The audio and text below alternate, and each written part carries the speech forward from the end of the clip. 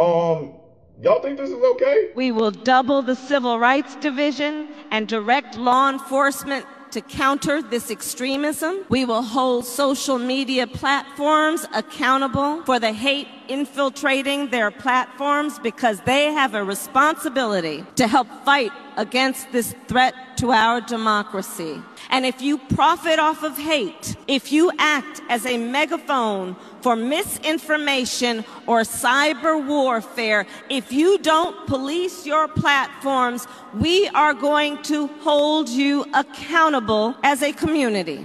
Like, I can't be the only one who thinks this is not okay. Like, it's the First Amendment.